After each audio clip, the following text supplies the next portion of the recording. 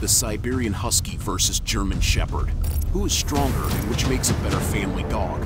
Lets the best win. The intelligence. The German Shepherd turns out to be much smarter and much easier to train than Husky. The strength. While the Husky has more endurance, both have the same top speed, but the bite force is stronger by the Husky. The size and cost. About 2 inches larger at the shoulder, the German Shepherd is also about 30 pounds heavier. Husky needs less food. The character. Both are very loyal and family-oriented, but the German Shepherd turns out to be less suitable with other dogs. The working. Even though the Husky is a hard-working dog, the German Shepherd turns out to be more suitable for different jobs, including guarding. The health.